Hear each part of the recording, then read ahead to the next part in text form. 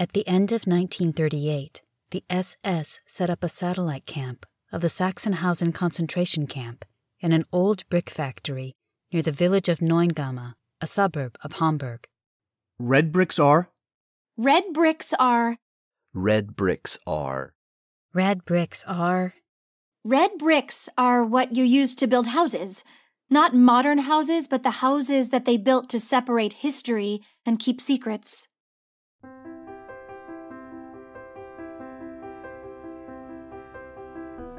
Welcome to the Dybbukcast, the show in which we ask, what do poems, plays, and other creative texts from throughout history tell us about the times in which they were written? And what do they reveal about the forces still at play in our contemporary societies? I'm Aaron Henney, Artistic Director of Theatre Dybbuk. In this episode, we explore Sound in the Silence, a project that uses the group development of performance to personalize Holocaust remembrance at memorial sites. In the years since its inception, Sound in the Silence has partnered with a variety of organizations and worked with young people and community members from throughout Europe. At the start, you heard actors perform readings from a script created by students as part of the project's first edition in 2011. Throughout the episode, you will continue to hear selections from that piece, along with excerpts from other texts.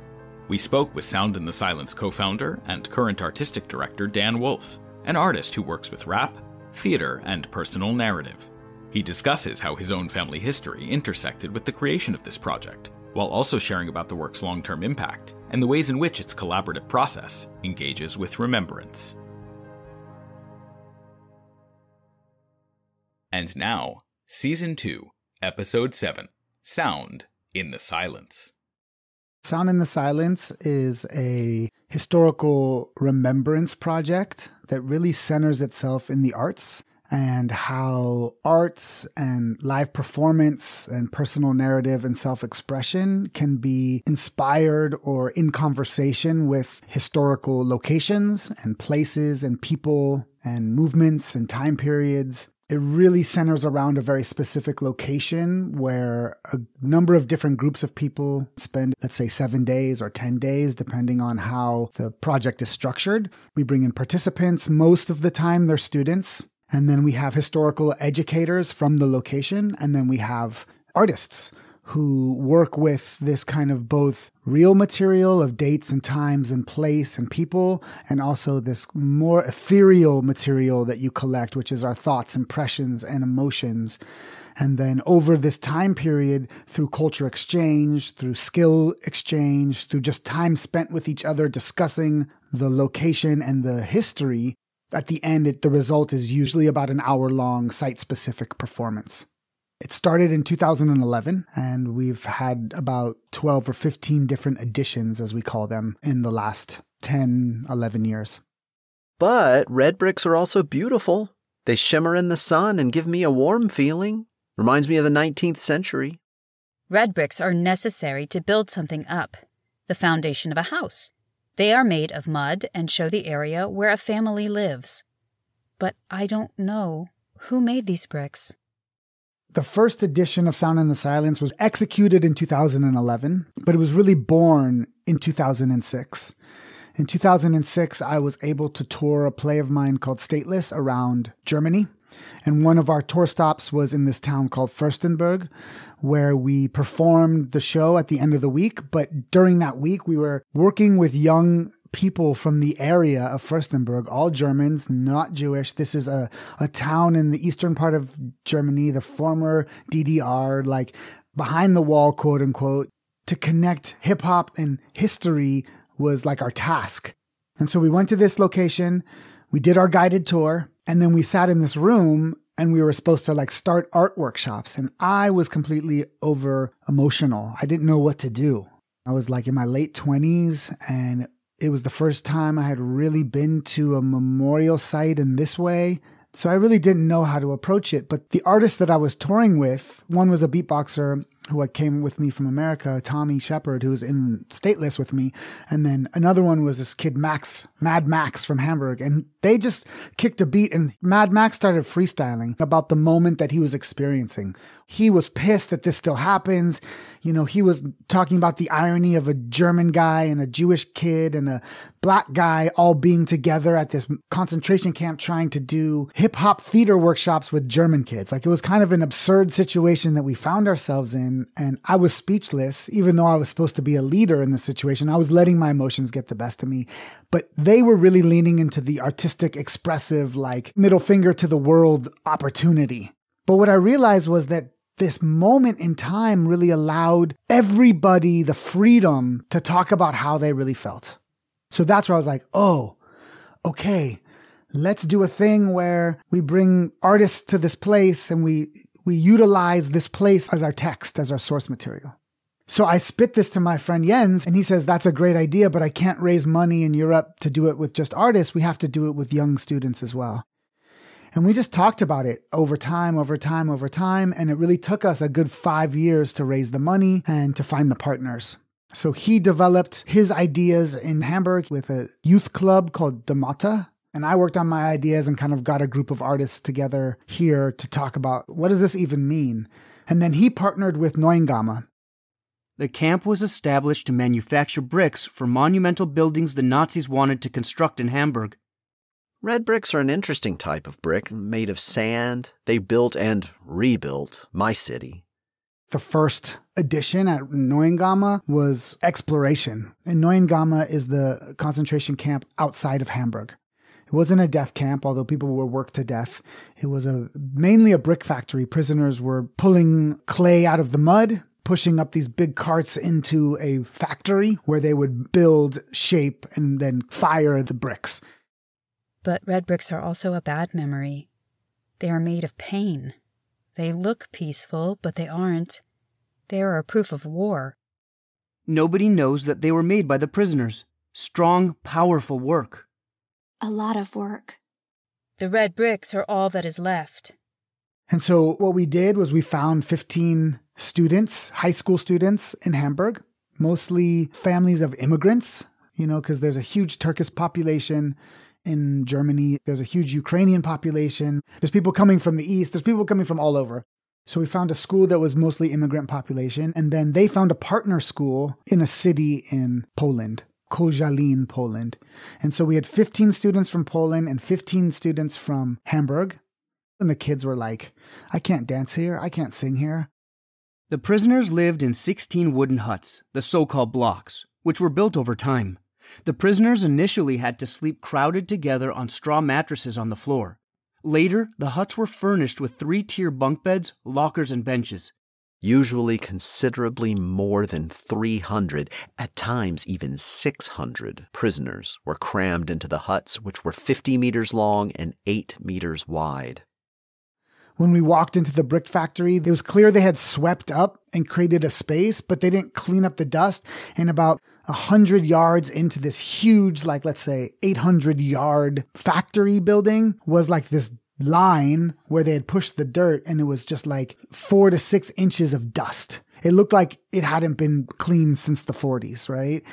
And so we started asking questions, what's living in that dust? And we started to really develop this idea that we have to come into these spaces, and as people, we have to be curious about what happened there, what's the history there, what are the ghosts that are there, how do we make a connection to the place?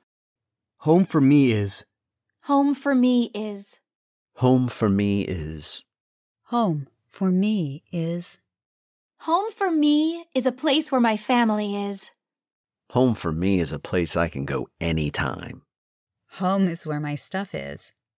I had seen red bricks all over Hamburg, and now here we were in this place where the red bricks were manufactured. And my question is always, how much are the students aware of the physical, tactile surroundings that they have and what they see on a day-to-day basis in the historical context? So without telling them that this is what I was going to do, we just did a writing exercise.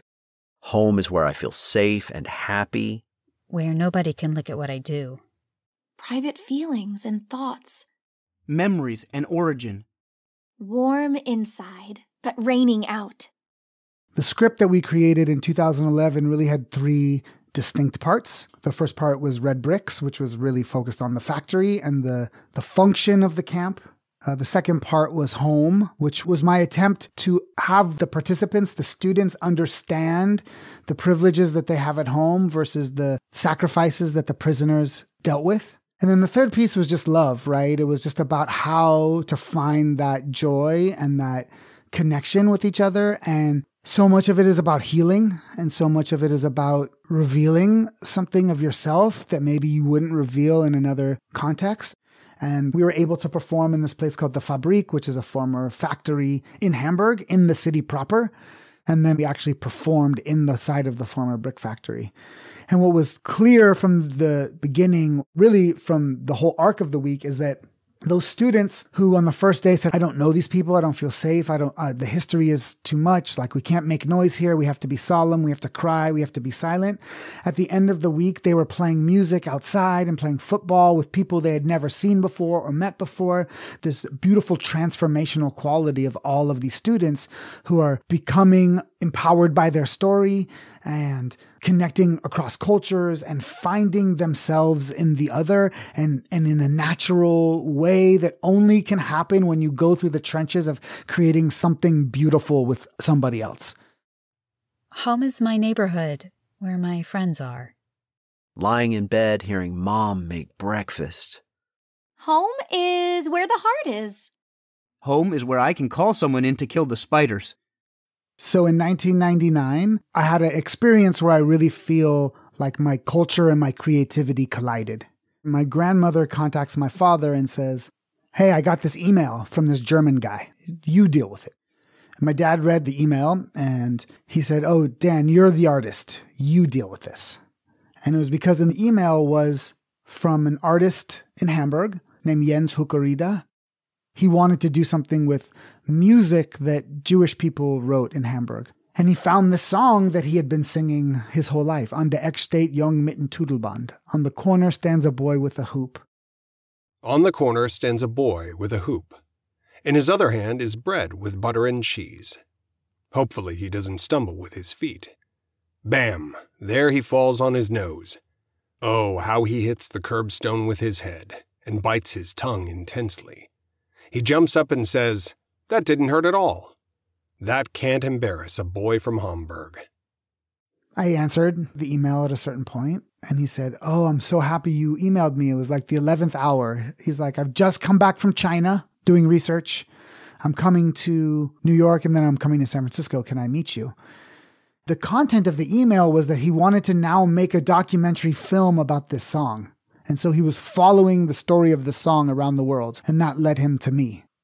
So Jens asked me if I'd ever heard of the Gebrüder Wolf, the Brothers Wolf. I didn't know anything about them. They were literally brothers, and there was Leopold and Ludwig. And Leopold is my great-grandfather. They started as a trio in the late 1890s.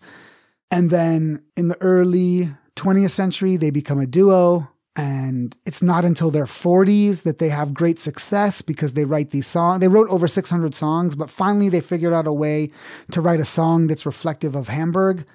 Home is my own room with a bed. A television. Music. Movies? Internet. Video games. So about 6 months prior to meeting Jens, I got this letter from my grandfather. My dad handed it to me, and he said, this is your next play. In the envelope was a 42-page typewritten letter written from my grandfather to me and my sister. Started the day after my sister was born in 1977, and the last date that I could surmise from the letter was 1984, which was the year that he died. So literally from the birth of my sister to his death 7 years later was the story, his story. And he lays it out pretty clear in the beginning, right? San Francisco, California, March 9th, 1977. To my grandchildren, Daniel and Jessica. One day after you, Jessica, were born, I am sitting down to write to the two of you a letter, which hopefully will fall into your hands at a time when you will not only be able to read, but also to understand what I am telling you. His intention was really to tell me and my sister who he was and a little bit about his life, a little bit about his family, and I think ultimately like why he had to leave Germany to come to America, like his specific story around that. In the letter are these stories of his youth and where he lived and how they got kicked out of an apartment because his brother was like stomping around in boots. We lived at this address till 1914, until my brother James took the apartment to be a parade field, and marched in his soldier's boots through the place, and, on account of this noise, we were told to leave. One time he fell in love with a German girl, and her brother was a Nazi, and they published all this stuff in the newspaper, and then they couldn't get married. A Nazi newspaper published an article headed in bold letters, "Martha Franziska Klinkfurt is no German anymore," and continued in the most abusive language to state that the Jew Wolf has never been a German and is of no interest. But since MFK wanted to marry me, she proved not to be worth belonging to Germany. It showed his business life. He was a businessman. He was in an import and export business in Lagos, Nigeria.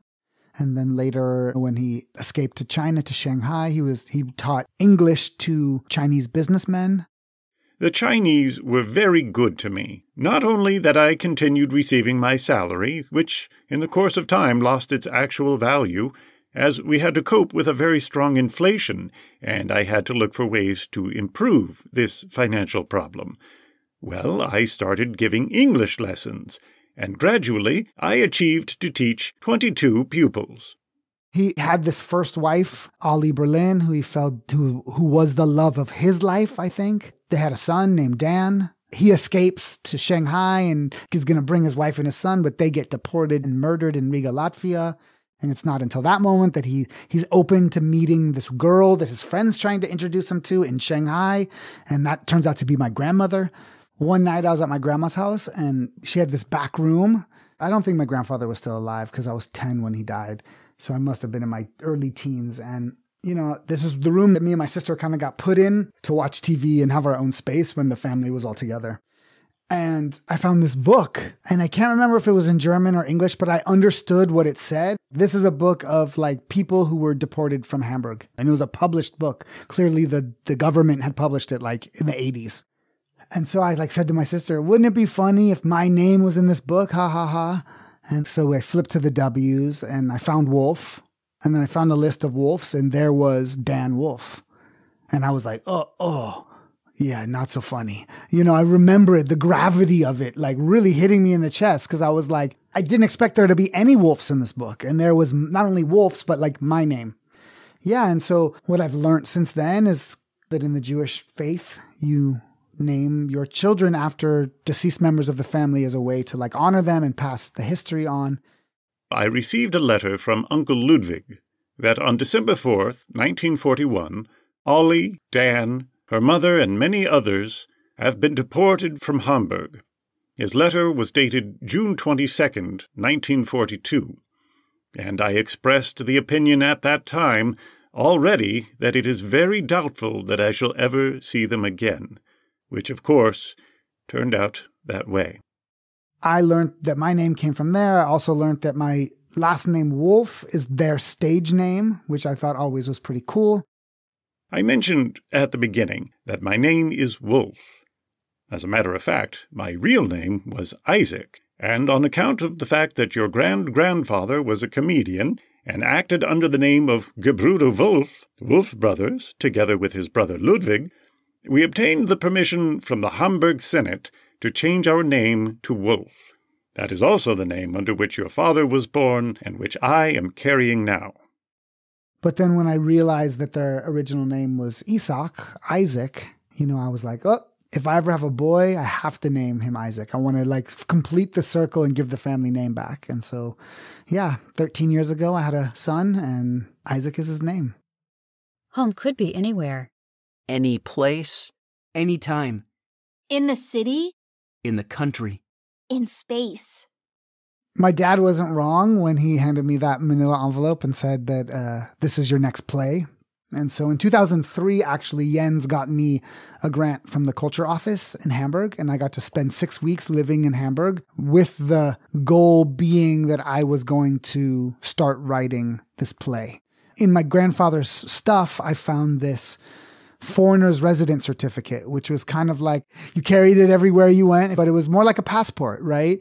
And inside the passport, it had all of this information, and it said like, his name and where he lived. And then where it said nationality, it said stateless. And that blew my mind because here I was, this Jewish American boy, clearly born in California, but like day to day feeling like very different than this country. Very like when I'm looked at as like just an American, something didn't feel right to me. So when I saw that name stateless on that passport, I was like, oh my God, I feel stateless too. I've been given all of this, but it doesn't always feel like it's mine. I was in my band Felonious and my best friend Tommy Shepard, he's like a 6-foot black dude. And I like told him this whole story and I was like, look at this thing, stateless. And he's like, you feel stateless in this country? I definitely feel stateless in this country. In the research that I did, I recognized that a lot of the Nuremberg laws were based on the Jim Crow laws in America.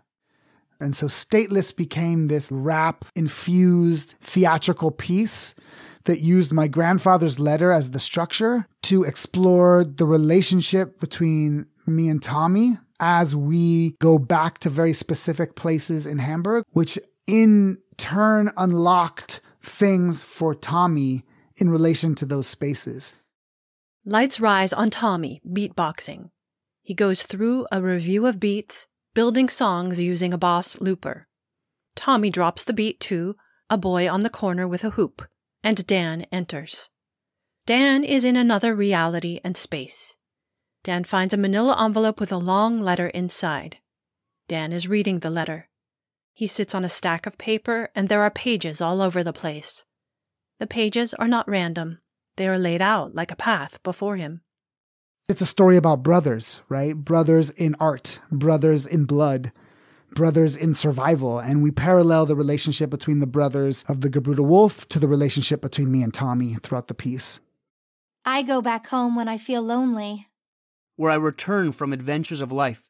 To relax and be on my own. Home is totally comfortable and safe. Sound in the Silence started in 2011, and in 2017, we were invited to Ravensbrück to do an edition of the project, and we fell in love with Ravensbrück, and they fell in love with us for a number of reasons. At that point, really, the project had only been between living people who had no experience at the locations, just we were there as students, as artists, as humans at these places. At my house, I can be myself and not hide feelings. There is an invisible bond. And nobody can destroy that connection. And because of our relationship with Ravensbrück, they invited us in 2018 to come back and do something called Ravensbrück Generations Forum, which is a 5-day experience where people who are there volunteering from all over the world during the summer get to spend really deep, enriching time with survivors, specifically a small select group of survivors who have been part of the Ravensbrück community after their liberation and after they moved all over the world. And really, as Germany started to invite people back, they stepped in and created special relationships. So we got to work in this capacity of a Sound in the Silence meets the Generation Forum, and really working with 4 incredible survivors of that location. And it was the first time that we ever were engaging with living people who had experienced the location in a real direct way. And that changes the whole concept of how you approach it, because all of a sudden you have people to protect, people to answer to, and people whose lives are getting towards the end of existence. And so you really want to love them. You really want to connect with them, and you really want to spend time making sure that they know their story is in good hands. Love is. Love is. Love is. Love is. Love is trusting. Love is flying totally free. Love includes everything. In 2018, we were able to build a nice rapport with each other, and really understand that the thing that we're doing in a non-traditional way is exactly what they had hoped for in terms of keeping their voice alive. They all wanted to come back in 2019, and we've continued to work with them since then, even though the pandemic has put a little bit of a wrench in the plan. Real love? It doesn't matter anyway. Love is hard work because you have to do something for it. Love is embarrassed because your partner knows you and loves you. Love is easier to forgive. We really have 3 partners, which is Ravensbrück, and that's a very pointed audience that's really about historians and historical workers and activists. Our partner in Warsaw, which is European Network Remembrance and Solidarity, right? They're this network that is created by the German and Polish government, and it's really about collaboration. And so they're a whole institute of scientists. They also try to bring in a lot of public, so they'll do a ton of publishing and promoting in the local area. And the Mata is really about new immigrants or poorer people, or they have all these different programs in their building. So it really is this cross section.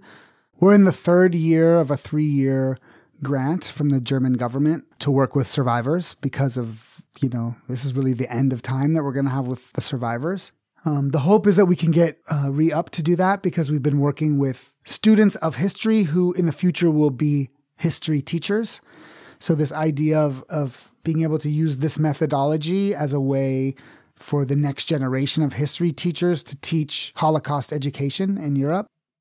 She told me love is like chocolate. Love is like a bed, because when you go in, it's warm and comfortable. Love is shoes. It helps you move on. Mostly it's been focused on Europe just because that's where the project was born. But for me, I've been asking forever, how does this work exist in America? How can we do this work here? Who is the right communities? What's the right story? What are the locations that we can be working with? And I haven't cracked that nut yet. It's really something that I am actively thinking about and talking to people about. I feel it takes a funder who really understands the vision and understands the exploratory nature of it. It takes the right community partners and education partners. Love is warmth. Like when you are being loved, you are warm from the inside. Love is forget everything else, call my friends. Love is starting to have feelings you never had before. Love is general attitude changes. My generation is the 3rd generation post Second World War, and trauma is a crazy thing because it gets passed down to all of us. I hold trauma in my bones and blood and body because of the experiences of my grandparents, because of the unhealed experiences of my grandparents. But with them, the trauma was so acute, right? It wasn't memory. It was reality. And my parents grew up in a house where that betrayal and those health issues, mental and physical health issues, they were getting the repercussions of that trauma, right? Because they're the children of the victim, quote unquote. And we are the cherry on top. We're the rebirth generation. We're the generation that has enough distance from it that imagination can really come into play in a certain sense. Whereas my kids' generation, they have no connection to it. It's just history books to them. And it's just stuff that mom and dad talk about. So when we're talking about that, we're also talking about the distance away from people who are witnesses to the actual atrocity, people who actually experienced it. At least 42,900 prisoners died at the main camp, the satellite camps, and during the evacuation of the camps. More than 80,000 men and 13,500 women were registered as prisoners. I think people really want to preserve memory, and that's really hard because it's completely subjective. We all have to find our own way, and an open process like this allows us to honor each individual, right? Because your memories and the way that you remember becomes as valid as anybody else's. All of us are carrying the ghosts of our ancestors and the ghosts of these narratives that are floating around at these locations. And when we all engage in relation to each other, our memories, they change or a new memory in a way is created, right? So it's really about these layers of time, layers of history. It's not this line that ended. It's not like in a glass case in a museum that can't be touched. It actually is to be touched. It's to have another layer of its existence laid upon it. This location is both a horrible place because they murdered people here, and it's also this incredibly joyous place because we connect and we laugh and we sing and we love each other and we meet each other here as well. Thank you for listening to this episode of the Dybbukcast, Sound in the Silence. Featured in this episode were actors Joe Jordan, Julie Lockhart, Rebecca Rasmussen, Clay Steakley, Rena Strober, John Weinberg, and Mark McLean Wilson. Readings were taken from the first edition of Sound in the Silence, the play Stateless, and a letter written by Dan Wolf's grandfather. Thanks also to Dan for sharing his insights. Our theme music is composed by Michael Skloff and produced by Sam K.S. Story editing is led by Julie Lockhart, with support from me, Aaron Henney. The series is edited by Mark McLean Wilson. Please visit us at theaterdybbuk.org, where you will find links to a wide variety of materials which expand upon the episode's explorations. And if you want to know more about Theater Dybbuk's work in general, please sign up for our mailing list on that same website on the contact page. This season of the Dybbukcast is generously supported by a grant from Lippman Canfor Foundation for Living Torah, and this episode is made possible in part by a grant from the City of Los Angeles Department of Cultural Affairs. In addition, this episode was conceived of as a result of a research trip which was supported by Asylum Arts. New episodes are available every second Friday of the month. The Dybbukcast is produced by Theater Dybbuk. Love is music to express. Love is standing the pain. Love is finding your soulmate. Good times and bad times. Love is family. Talk with them. Love is forgiving, but not forgetting.